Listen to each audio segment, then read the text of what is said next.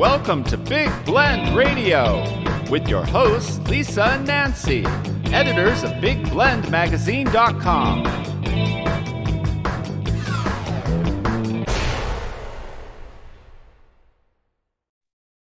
Hey, everybody. Welcome to Big Blend Radio. Today, we're excited to welcome back Steve Piacente. Steve is the owner of Next Phase Life Coaching. He's an author of best-selling novels, but also the book that you're going to want to read now, especially getting into 2023. The book is called Your New Fighting Stance. Good enough isn't, and you know it. And that's really what we're going to talk about, because did you go for it this year in 2022? Was it just good enough? And isn't. So it's time to kick some butt for 2023. Steve is also the director of training at the Communication Center in Washington, D.C. So go to his website, stevepiacente.com. Steve, welcome back. How are you? Hi, Lisa. Great to be with you. Hey, this is great. So 2023 is here, basically, right? And things are looking a little bit better in the world, depending on what, news media you're watching and what story. But it seems like things are opening back up, but we're still in this huge fluctuation of people taking chances of starting a business, maybe working from home, maybe doing some extra part-time, but there's still a lot of shift in the country and around the world. So reading your latest LinkedIn story about, time to ask some deep questions to really propel 2023 to success it's inspiring to get past that little voice, that monkey in our head. Yes. We're meeting today.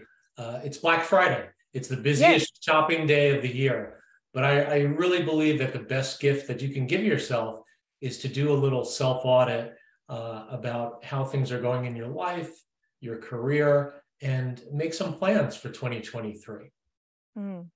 You seem to go on a series of questions. And I was thinking about this the other day about your background in journalism and newspaper reporting, that is a career of asking questions and asking the right questions to get the information. So as a life coach, does that play a role in this? Because even reading your article, you're going, all right, everybody, start asking these hard questions of yourself. You mentioned that I'm also the director of training at a company called the Communication Center. And in that role, I'm more of a consultant than I am a life coach. And people ask me, what's the difference between being a life coach and being a consultant? What I answer, and I think it's pretty simple, is that as a consultant, if you ask me how to get from A to Z, I'm going to tell you the fastest way I think you can get there. If you ask me as a life coach, I'm going to ask you a lot of questions about why you think you're not getting there, about the obstacles that are in the way, and how we can get through them, over them, or under them. So it's a long way of saying that as a life coach, what I'm trying to do is give you a compass. As a consultant, I give you a roadmap. Good point. Good point. And you're accredited too. Like you went through a whole certification program. I always like to bring that up because you see a lot of people out there who've lived through a lot, definitely have knowledge, but then they decide, okay, I'm going to be a coach and tell everybody what to do for the rest of their lives. Well, we all have friends or relatives who say, you really give good advice. And so then they start to think, well, maybe I'll become a life coach.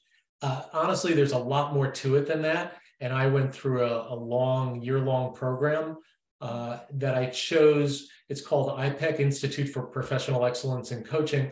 And what I really liked about this one, because there are a lot of different programs out there, is that this is a very experiential program. So in other words, they will give you strategies and tactics and then watch you coach and then give you feedback in real time. And so that was very important to me because, as I say, there are ways to do it and there are ways not to do it. And this is someone's life. When you think about people going through change, you certainly went through a big change with newspapers changing. I mean, we know that in being in the media industry too, we're always facing these huge changes and they're life changing. And that's what I think we're still going through in this country. Are you seeing that as a coach, that a lot of people are swapping careers? Maybe they're moving. A lot of that is happening right now. The way I look at it, Lisa, is that, people at some point in their life, they get on a bus and they have a destination in mind and they keep riding that bus and they keep riding that bus. And sometimes I think you need to pull the cord and get out and look around and see if where you originally intended to go is still the proper destination. Mm. And maybe that's why part of, COVID changed people where they're suddenly at home going, this part of life sucked. And I didn't think of it. I'm so used to taking those, it becomes a habit, right? Where we can change our habits and make them be new habits that push us towards our goals. Well, that's exactly the kicker on the book, where it says your new fighting stance, good enough isn't, and you know it. But the only way that you know it is if you think about it and realize that maybe you're settling and you're not feeling quite as fulfilled as you should be. Most of my clients are very highly functioning, very smart. And for one reason or another, we come back to that word fulfilled. They're not feeling fulfilled. And so why is that? I mean, maybe it was fulfilling at some point. Another thing that enters it is that everyone around them would be surprised if they acted disenchanted or upset with their lives. They look at it from the outside and they say, you have a beautiful house, you have a great car, wonderful family. What right do you have to feel unfulfilled? And so people sometimes repress the feeling that they could be doing something different, something better, something more lively for them, because those around them wouldn't buy into it. I think it's the wrong way to look at it. I think you have to look at it from inside out rather than outside in. I agree. And getting to the heart of it, which is not always the easiest thing, to just sit down and go, okay, why am I not feeling fulfilled? That's a hard thing. Is it a personal thing? Is it a professional thing? And that's where I think what's also interesting in life coaching is you're putting business and personal together in one place, because it is all encompassing. So what is the first thing when you look at, I'm not feeling good, what are the first things people should start asking questions, and should they write their answers down? Well, let's back up a second, because you put your finger on something really important. And that is that, I'm someone who believes the shin bone's connected to the knee bone's connected to the thigh bone. So if you're not happy in your work-life balance, maybe it has something to do with not being happy in your personal relationships. All of these things, spirituality, how you're feeling physically, all of these things to me are connected. And if it's not all work, I mean, of course, it's never all going to be perfect, but figuring out those pain points, I don't think they're disconnected. I think they play into one another, and figuring out where the problem is really important, because it relates to everything else. What right now there's a lot of trauma, actually, people going through some really serious things, whether it's loss of loved ones from health, maybe going through health themselves.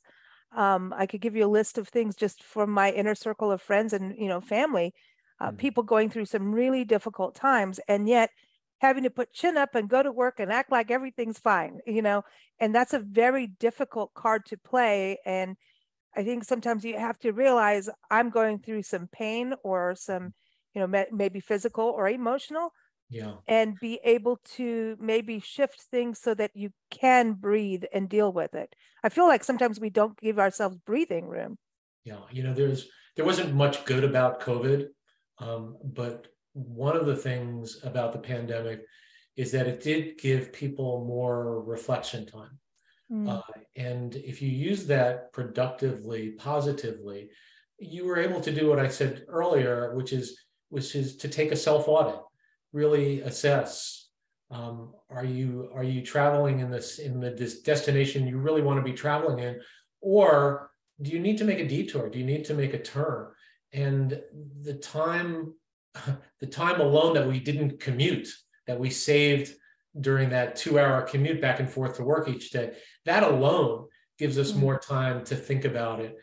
Some people use that productively, some people did not, unfortunately. When it comes to that fulfillment thing, when you say time for a detour, a turn, how much are you seeing it of people kind of being stagnant, maybe in the same role in their career and not busting ahead, because maybe they've reached the ceiling in their career or in their specific job, or the actual place they work for, or even in their company, if it's their own. So how much of it is maybe not going and getting that extra education, that kind of thing? Because if you're not changing and growing, I think that could actually lead to just frustration. Although I can't handle that. I'm like, I'm already annoying myself. Yeah, I can see that. And sometimes I think the mistake that people make is not looking beyond their comfort zone. So, I'm going to use myself as an example. I was a reporter for over 20 years, a daily newspaper reporter in the print journalism vein. And I had it in my head that that was the only thing I ever would know how to do. It was the only thing I was good at. It was the only thing that I could possibly do as a career. And then 9/11 happened, and the bottom fell out of the newspaper industry. And, one of the first places that newspapers cut is the Washington Bureau. They say that it's like cutting furthest from the heart. So the local staff stays, the state staff stays, but the Washington staff, they're usually the first to get cut. And that's what happened to me. And it was a little bit terrifying. I was married, I am married. We had 3 small children at the time. And all of a sudden, this job, this career that I had for over 20 years was going to be disappearing. And so what could I do? The Washington correspondent jobs are few and far between. So usually they like to promote from within. So it would be very hard to get another job like that. So what was I going to do? Well, the problem for me, and I think the problem for a lot of people, is that I was looking through it through too narrow a lens. So the better question, and if I had had a life coach at the time, the life coach probably would have said, one of my favorite questions is, how else can you look at this?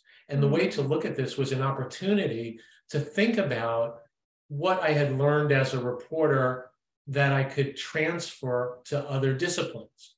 So when I started looking at it through that lens, then I realized, well, maybe I could go into public relations, maybe I could be a university professor, maybe I could wind up doing what I eventually did wind up doing, which is being a speechwriter. So I spent several years as a speechwriter in one of the federal agencies. It's not such a far stretch. I had just never thought of it that way. And so my advice to people is to try to look at what you have learned in your career so far that might be transferable. Look for the dotted line to another industry maybe you haven't even thought of yet. This is a great way to come up with different possibilities and possibly opportunities. Well, it's interesting. I mean, we look at now, we've got careers that weren't there when I was in high school. I mean, social media management is like a whole career now, and you can go to college and learn about it. And I'm going, what? We're going to learn how to use, I don't know if we want to use Twitter. I'm just kidding. And even within that, there's so much changing. Look what's going on with Twitter. Big time change. And Facebook just laid off a whole bunch of people. So you see this across the country and around the world. England's not doing so great either, but at the same time, we have all kinds of new jobs, new careers. It's the same thing when you look at going from coal energy to solar energy. That's just a shift. It's still energy, but it's now learning something new that's going to be healthier for the environment. Now someone's going to yell at me, but it's an interesting thing. But we do have these new things, and we can do new things because of the internet. I feel like there's so much more opportunity, Lisa, do you remember that George Clooney movie called Up in the Air? Oh, no, I don't think I've seen it. Oh. So this is a movie where George Clooney he's like the guy that they send around when there are going to be massive layoffs. And he's the one that goes around and fires everybody. Oh, yes, I did see that. Oh. Well, there's a great scene in this movie where a guy who had been with the company that he's working with now, he's been there like 20 years or so, and George Clooney has to fire him. And as they go through this process, they noted on his resume that at some point when the man was much younger, he had wanted to be a cook or a chef. And they said, well, why don't you think about that again? Why don't you see if you could get hooked up with that and try that after this is over? And that's what wound up happening. And it was a great story. And it was just, my point is that sometimes we never consider things that maybe we had been interested in the past, or as I say, could possibly be in the future based on what you've done in your career so far. And even what you have as a passion for maybe your hobbies, look at this, we run a park magazine, but our hobby was hanging out with animals in parks. You know what I mean? So you know what I mean? You can take something that you're really passionate about and move towards something new in that field. And what do you think about volunteering for folks change?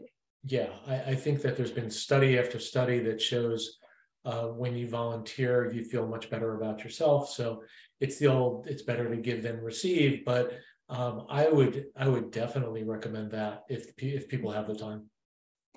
When you look at getting people to ask these questions of themselves, doesn't that alleviate the pressure of things a little bit, because you're taking an action step by writing things down, questioning, and maybe making a list of your qualifications, making a list internally and writing it for yourself versus what you do on a resume is two different things. But if you really list all the positive things that you have in your skill set, it starts to make you feel a little bit better when sometimes, maybe a layoff, maybe you're a Twitter, an ex-Twitter or Facebook employee, and you're going, holy cow, we had the world at our fingertips. Now what? But you've got backup, Lisa, I do it a little bit differently. And let me tell you how I do it.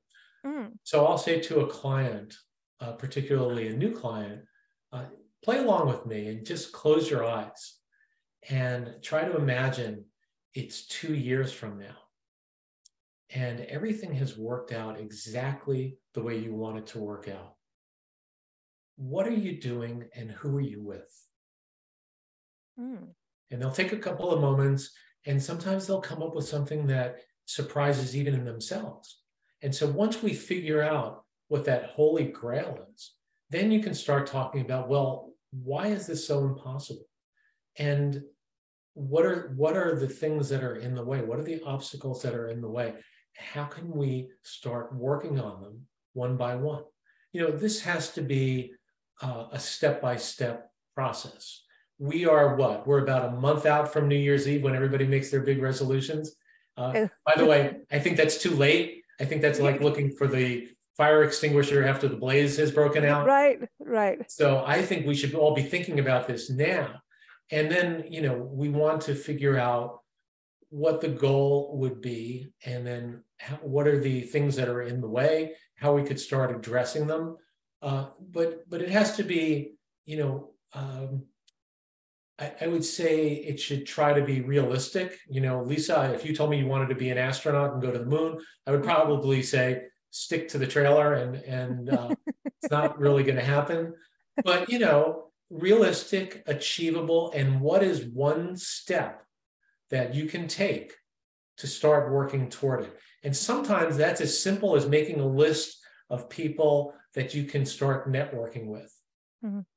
Yeah, and then also, looking at taking these steps, sometimes people go, okay, this is my goal. Here's the hurdles. I've got my game plan. And I think what's so important about what you do is getting people to really question and have that internal dialogue, think about what you're doing. But it shouldn't be just once a year. It shouldn't be every December you look at it and then be so rigid about how you're going to achieve your goal. Because, we're talking about a life of change that we need to be prepared for detours, right? So if we're always asking questions, we need to acknowledge, time for a detour. And do we take it this way or that way, instead of ignoring it and going, no, I'm sticking to my goal this way, because life doesn't kind of work that way. Well, and then you actually leave something out as well, which is that once the holidays pass and everybody gets back to their desk, and then the emails are piled up and the list of to-dos gets enormous. So, when I work with a client, I also ask a question that we haven't talked about yet. Once we agree on some kind of action plan, the question that I ask is, can I hold you accountable? Will you give me permission to hold you accountable to do the things that you say you want to do? And that, believe it or not, even with well-seasoned professionals, turns out to be a really important step, because as I say, they get back to their office or their desk and there's so much to do that the action plan that you had been so excited about kind of goes by the wayside a little bit. If you have a coach, a certified coach, helping you with this and holding you accountable. Lisa, you said you were going to do this. You haven't done it. What got in the way? Then we can have productive discussions about it. I went to a park, Steve. But then we can get back on track. You see this? You see how this works? Yes, I like that. And I think that's another qualification that you get from working in the news industry, because the paper is not going to stop, and if you've got to get that story out, you have to get that story out no matter what, right? We run by deadlines. Yeah. Well, as I said earlier, everything is connected. So being in the newspaper business, yes, being a parent also contributed to that. There's everything is connected, and we shouldn't look at things in isolation. We should put everything in a silo. Parenting teaches you detours. Yeah. And humor. We're allowed to laugh too. Now, how about when you go through knowing maybe you got fired and it's your fault? You did something you shouldn't have done. Have you handled that kind of situation where now you have to have an honest look at what you did and go, okay, well, I'm glad I did it, because maybe it is a good thing sometimes. Well, that would lead to a really long line of inquiry, which is like, why did you do it? What was behind it? What were you hoping to accomplish? What did you not think about when you took this action? So, there's all kinds of reasons that people might lose their positions. So I would want to get into an investigation of all of that before we made any decisions about anything else. Wow, I think that sounds like a follow-up, Steve. Got fired? Now what? Oops.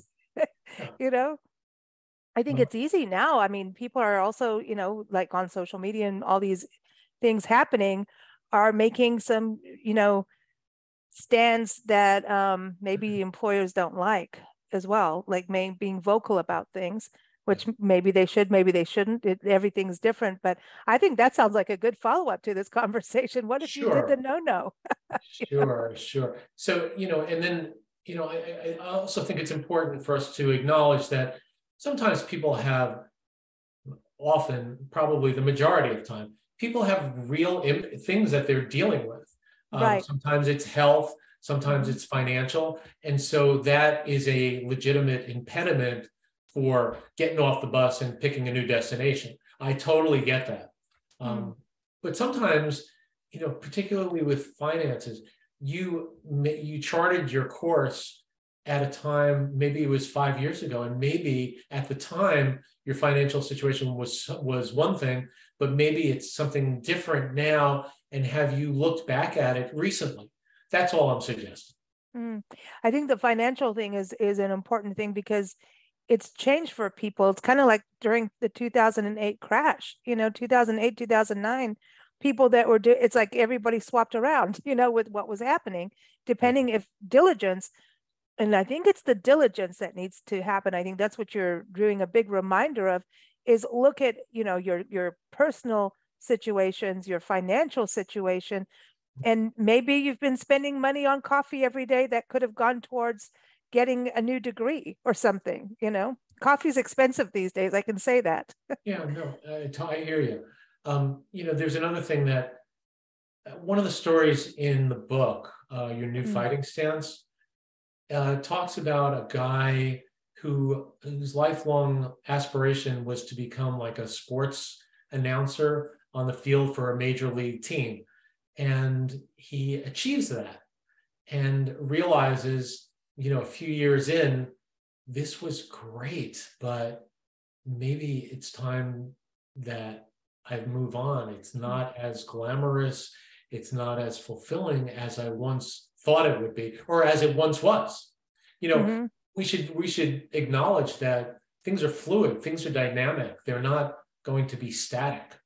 And that's what I think is really important about your book, is they're true stories.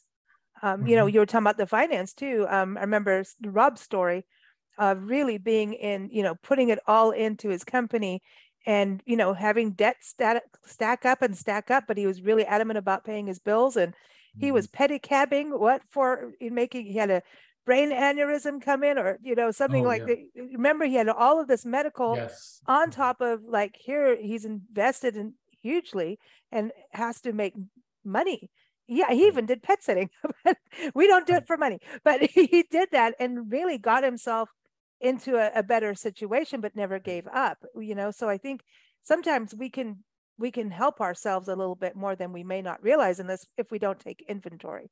That's what I'm saying about what I like about your article in this, is really reminding us to take inventory instead of letting life kind of take us on the ride. Right. And there's a certain degree of self-awareness that has to take place. I always like to say, though, that the important thing is to be self-aware, not self-conscious. So we don't want to, go crazy with all of this, but maybe there's some time to carve out where you can take an honest look at where things are and where you'd like things to be and see if they are in alignment. And if not, maybe there's some changes to be made. Awesome. Well, everyone, it's that time of year. Get going, get cracking. So I want to give everyone your website again, stevepiacente.com. And also go get the book, Your New Fighting Stance, Good Enough Isn't, and You Know It. And Steve is here on Blend Radio often. Every few months we get to hang out with him. So keep up with us at bigblendradio.com. You can also hear his recent interviews if you go to blendradioandtv.com. He's in our expert department there. So thank you so much and happy holidays, Steve. Thank you, Lisa, to you and Nancy and all of your many, many listeners as well.